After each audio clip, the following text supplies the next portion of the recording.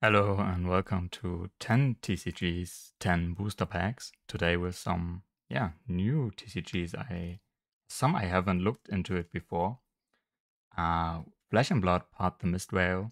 It's very themed, um, set around Asian, so some really nice artworks. Lorcana, Magic in Japanese, and yeah, this is Hour of Devastation together with Amon Ket. It's like highly focused around ancient Egypt or inspired by ancient Egypt. So I got some packs. Metazu, yeah, I will talk about this later. Buddy Fight, Battle Spirit Saga, Aren't Unite, Pokemon in English, Paldean Fates, Rebirth for You, and Osika, Miss Kobayashi's Dragon Maid. And yeah, let's start with Flesh and Blood, or maybe I need some nice picture for the thumbnail. So maybe like this, or I don't want to put Metazu on the thumbnail. So let's start with Flesh and Blood. I did open a booster box of Uprising because there was a cool dragon. I wanted to pull a Marvel dragon, which looked like the Deathwing character in World of Warcraft, but I didn't pull it, or at least I didn't pull the Marvel version. I pulled the regular version. Where is the start? Like, is it okay? I'm confused. Why is it looking the same from the front and the back? Mind's Desire. Yeah, as I said, it's themed or like inspired around Asia. So yeah, in general, I'm not super into Flesh and Blood. I think the card stock is super thin. That's weird. And I saw some quality issues with my Uprising cards. I don't know how common it is for Flesh and Blood, but quality-wise, I found a lot of scratches and like whitening. Intimate Inducement. Let's find out. Is the rare card in the middle, I guess. And where's the... Okay, there's the rarity. Common. Skyhold Kaiko. Common. Oh yeah, this is a card that's available in... Where's my focus? In as a Marvel full art, I think. And this looks so cool. The Phoenix and the Fox, I would say. Not a wolf, a fox, I would guess. Okay, we have the rare card, A Sense of Ancestry Mind. Big Blue Sky. Oh, a foil card. Yeah, and there's some light scratches. Foil card Haunting Spectre. Gives me some Kitsune vibes. Sweet. It looks cool how the foiling. Oh, new. Spectre Shield. It's a character, Mystic Assassin Hero. And Tiger Taming. So yeah, maybe I will try to get some more from this set. I don't think I will in general open a lot of Flesh and Blood since it's not super my art style. But with the Asian themed set, I would do really like. Yeah, Lorcana. I got a few packs. I think in total 8 for this kind of video, like these 10 TCGs, 10 booster videos. But I don't know. Part of me regrets it already since I really don't like Disney. I really don't like to think that I give them money. And yeah, even if it's like a Ravensburger game, also so yeah, it's a TCG from my country or like a German based. And I do like a lot of the old, especially the old Disney movies. And I still like from time to time I watch Lion King. I think it's an awesome movie, or like two movies. The first and the second is awesome. Hercules. Yeah, you have to admit that the artwork in Lorcana is sometimes really nice looking. At least they are not like Weiss Schwarz and just copying screen grabs or screenshots. Scuttle, Mulan, Raja. Is this the rare? Okay, where are the rarities? Oh, no. So I guess the rarity is the color. I actually don't know. Diablo Devoted Herald.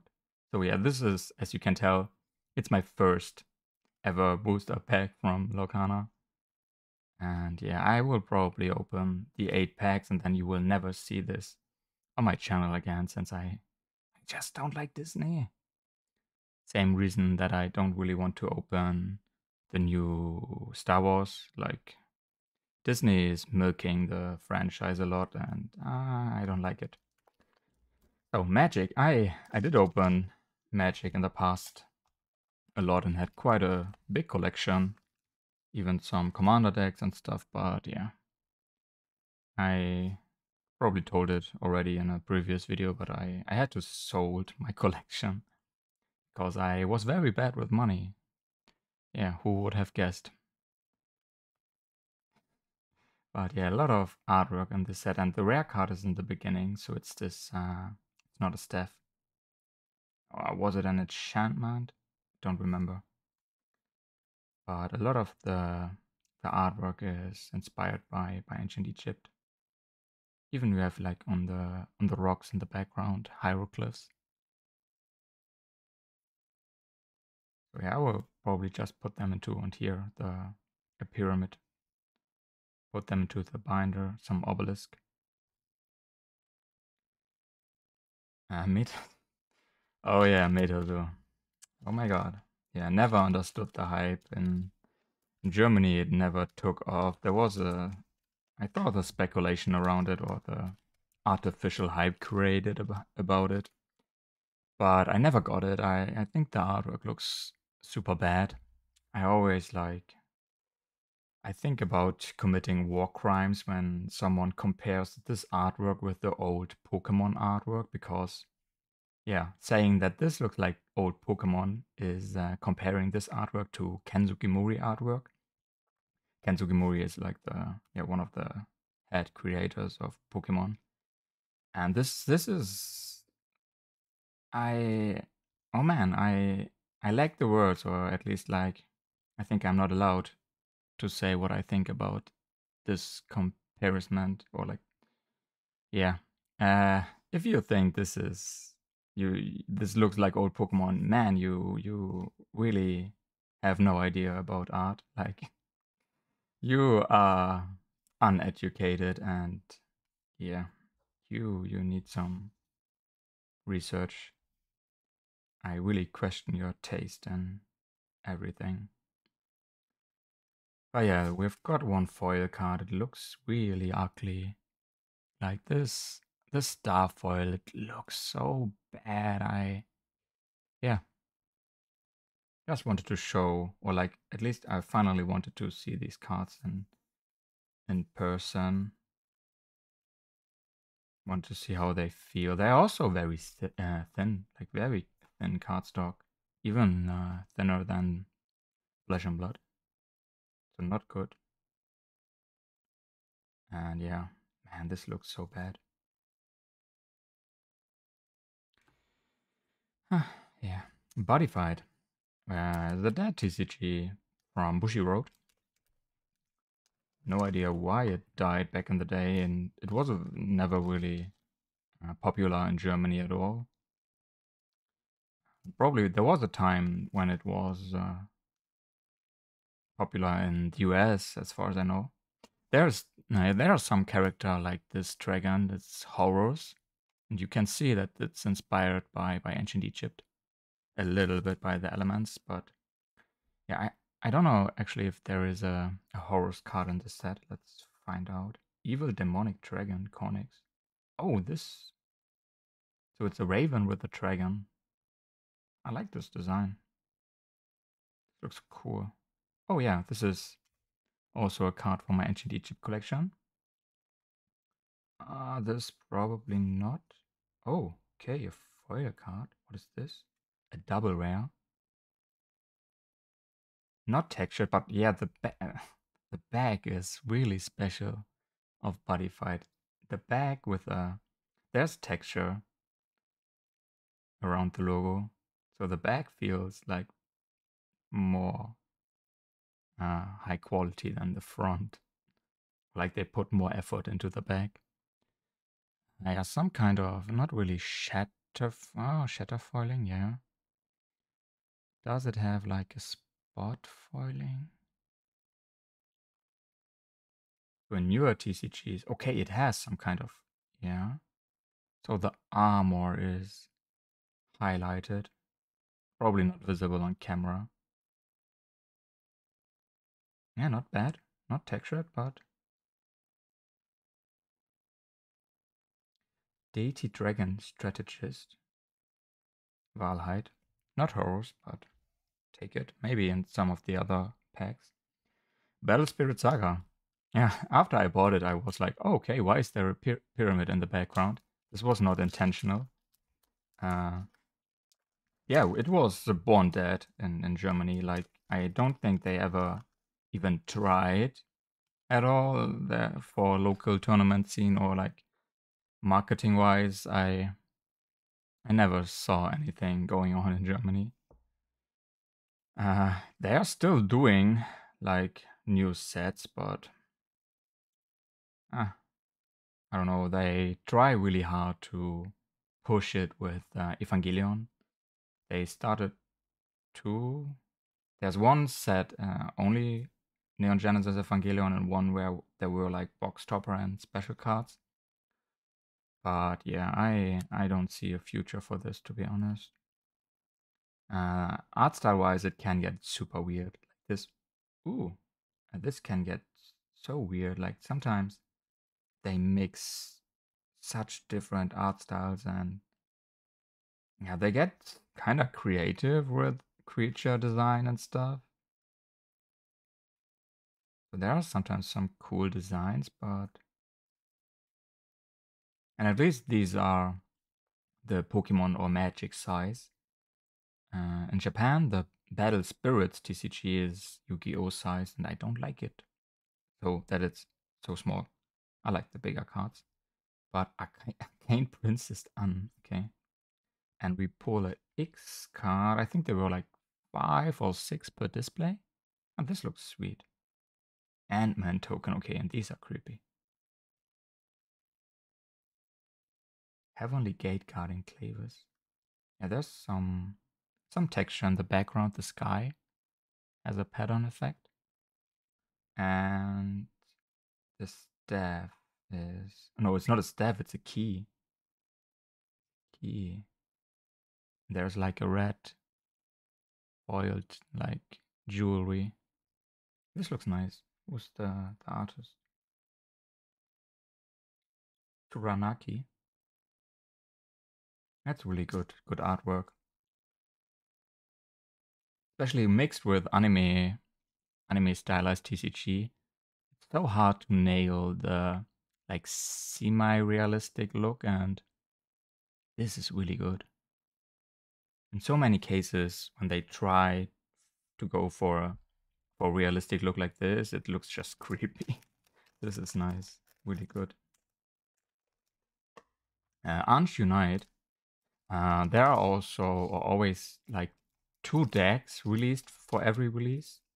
And in these extra packs, you get just the same cards that you get from the decks in foil. So the decks are always the same cards.